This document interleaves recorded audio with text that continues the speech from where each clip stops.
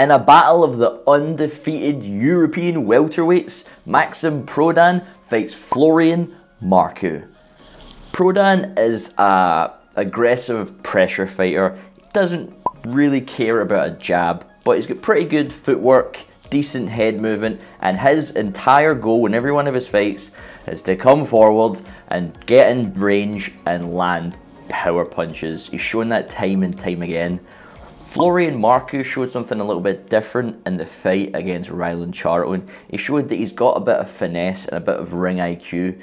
He got the ability to box at range, box on the back foot. And I thought it was really interesting.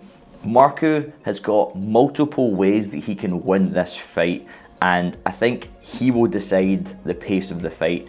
I predict a Florian Marku stoppage victory in a fun fight.